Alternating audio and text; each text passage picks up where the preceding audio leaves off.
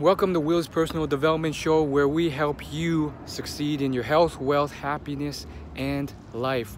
And so in this video, I want to talk about how young students can get the most out of their first job. I've touched on similar videos already, like should you get a job while you're still in school.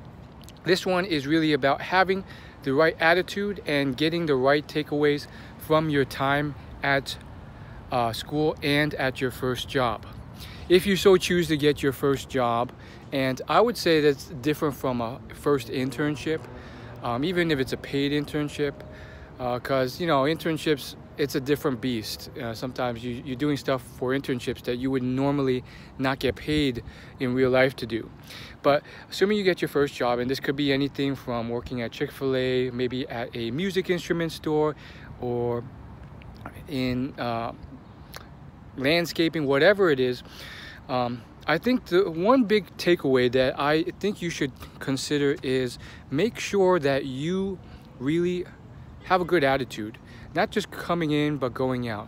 And what I mean by this is oftentimes people will not like their first job, or they'll just find it's okay at best.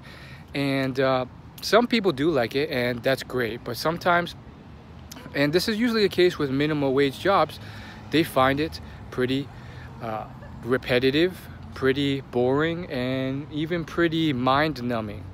But some of them, I think they make the mistake of having a bad attitude about it. I've had people where I've asked them, hey, how's your first job? And they'll be like, I hate it, it sucks, or this really just is terrible.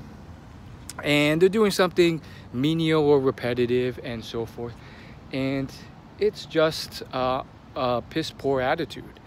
And here's the thing, I think you can always take away something from the job, and obviously oftentimes what I see as the people who perform the best at the job, who take away the most, in my opinion at least, oftentimes they have a good attitude. Maybe they know that this is not something that they want to do for the rest of their lives, but they ask themselves, what can I take away from this? Well, for one, you've learned one thing that you don't like to do. You've learned things that you do like to do, and maybe if you apply yourself, you've learned about social skills, communication, customer service, all these other things that the standard person may miss because they're not really paying attention to their work. And even myself, if I had to look back, I've had food and dining jobs where there were definitely long periods where I was just going through the motions. If I had to go back and do it, while it may not be the most enjoyable, I would have paid more attention, worked on more, taken notes on my customer service, my social skills, my emotional intelligence, because those are all vital skills that are translatable to almost any occupation later in life. Plus, those with good attitudes often have more optimistic outlooks in life, and they're happier, they're more positive, which leads to more positivity all around. And the more positivity you have, the more results you get in life.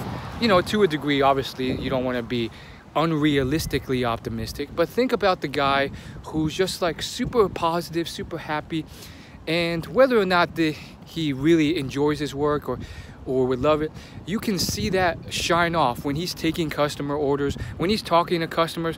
Customers like him more, they tip him more, they act better towards him, they know he has a good attitude, and they like his service.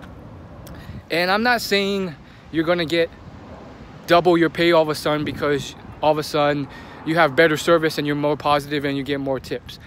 I've definitely done experiments like that where I have tried to be much more positive and stuff, and the tip count didn't really go up.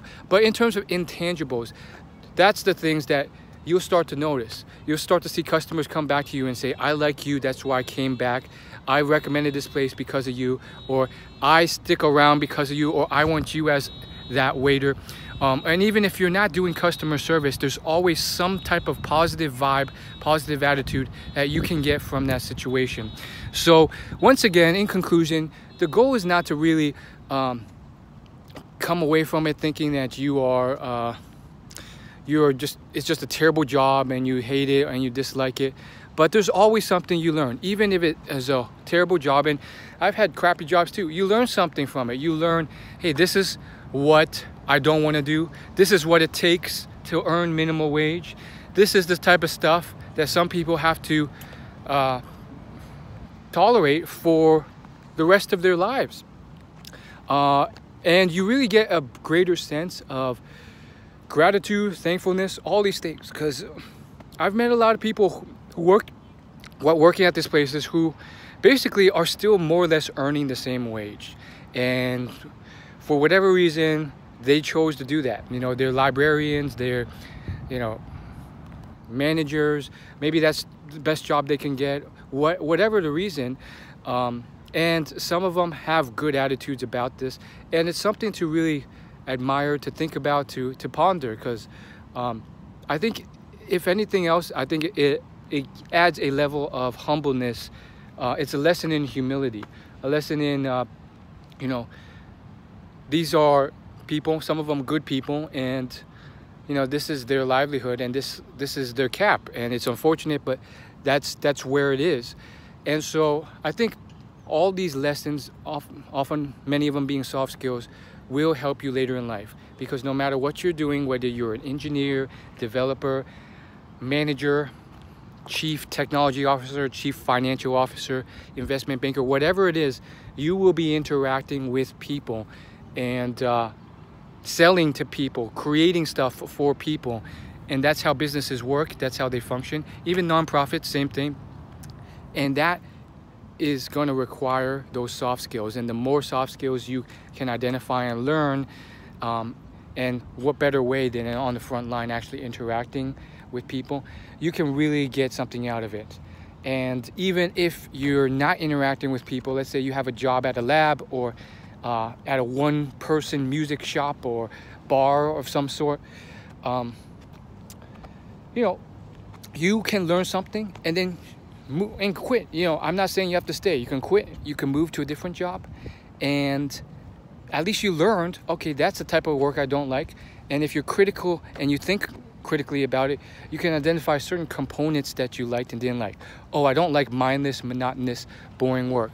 Oh, I like this part where I get to have fun and play team building games. Okay, that's something I look for. So that's what I have to say. There's my small little rant there, and hopefully you can have a better attitude and get a better head start than I did, than others did, when you have your first ever job. See ya.